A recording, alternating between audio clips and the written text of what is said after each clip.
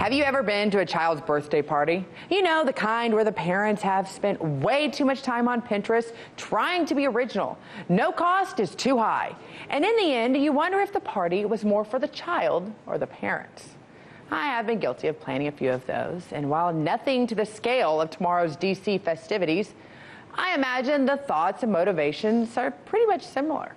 We want not only the birthday subject to know they are loved, but we also want those who are watching to know how much they are loved.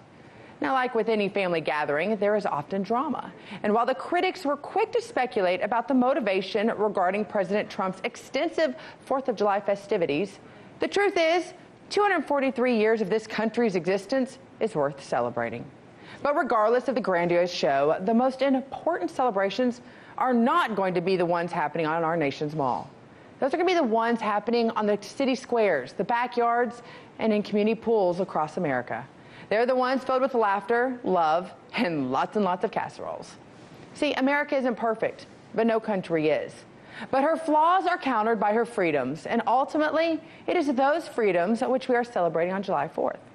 So however you choose to celebrate this July 4th, focus not on what divides us, focus on the freedoms which unites us. Hey YouTube, thanks for checking out our channel. We hope you enjoyed the video.